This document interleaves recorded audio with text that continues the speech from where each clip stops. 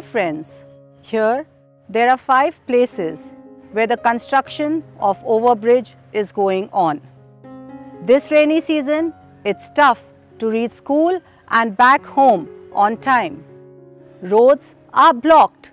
The engineers are trying hard to build the artificial bridges. Everywhere, havoc that appeared fatally to mar all natural grace. The rainwater with mud splashes on every traveller and vehicle. At a glance, it's all dirt and ugly. In the Indian context, it takes a minimum of 5 years to change the scenario. The overbridge will be the most glaring festoon with ivy. In the wheel of time, nature changes landscape either naturally or artificially. The scenario of summer and autumn are very contrasting. Nature wonderfully reasserts her power of restoration. It's an altogether a unique and unexpected vision of a resurrection with loveliness. In this post-COVID era, physically, economically and socially, we are under reconstruction. For a while, it seems to be all dirt and ugly, splashing dirt of grief and pain on everyone.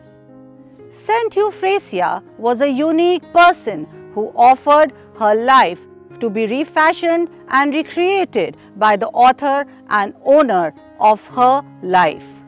Her childhood was very beautiful and charming, with memories of luxury and comfort.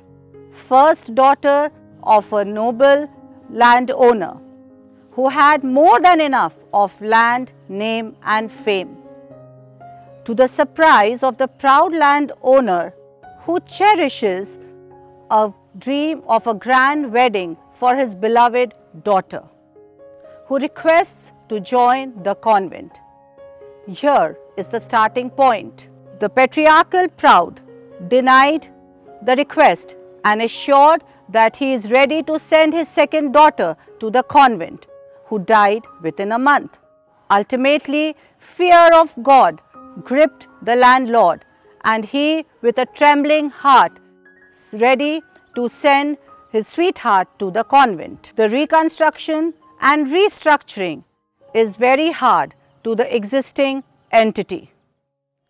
One by one, glory, name, fame, land, house, everything was taken away from him, just like Job.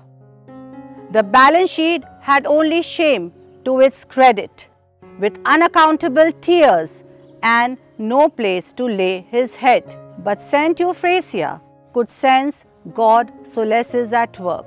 Her extraordinary vision and ecstasies weaved a garment for the spirit of heaviness and to add beauty for the ashes. There will be green pastures once more.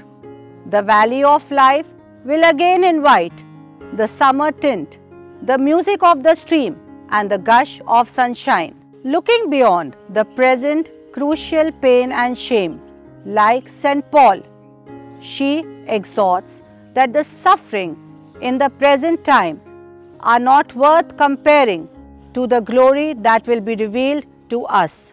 Her eyes of faith could see how the divine architecture digs deep to build her into a strong, for the building to be tall and not to tumble.